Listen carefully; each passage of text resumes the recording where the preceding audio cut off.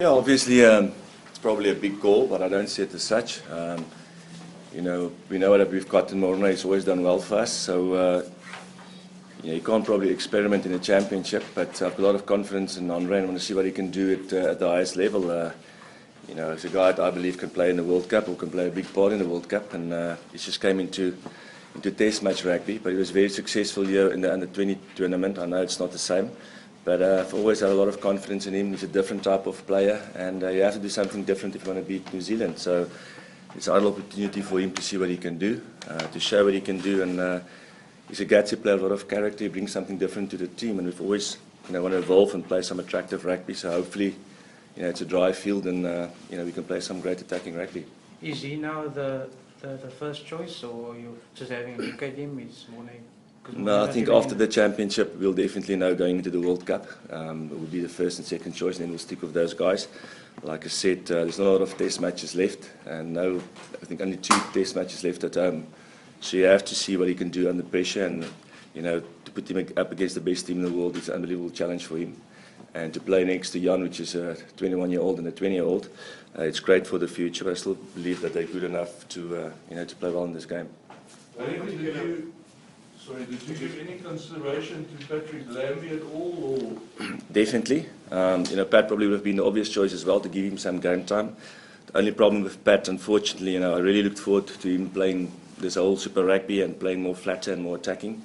Unfortunately, he's been injured for quite some time, and he hasn't played a lot of rugby, and it's always a big risk, especially when they came here in the Super Rugby quarters as well. You have to be sharp. Where Handré's played a lot of rugby, he's done well, gave him a break, and it's now up to him to show that he's good enough to make a #1 berth.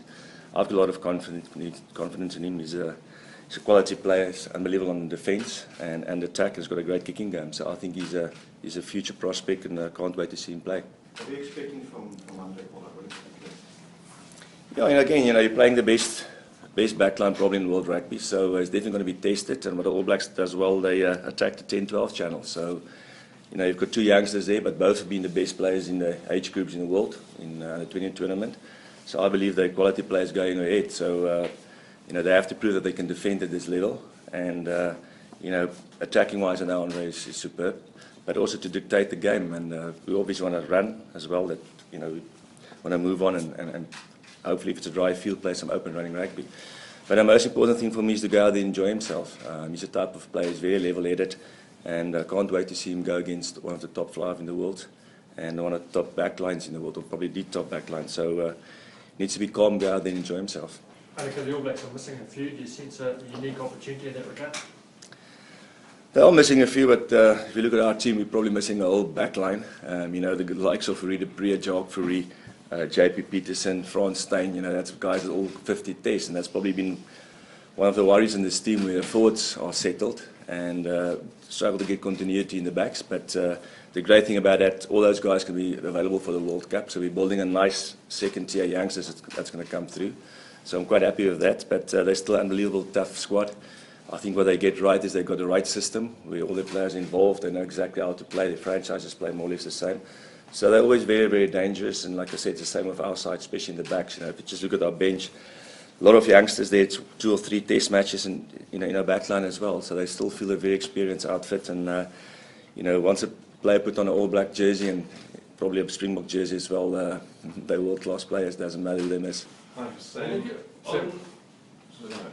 Whitelock's out. Do you see the line out as a little area for you guys to dominate the All Blacks?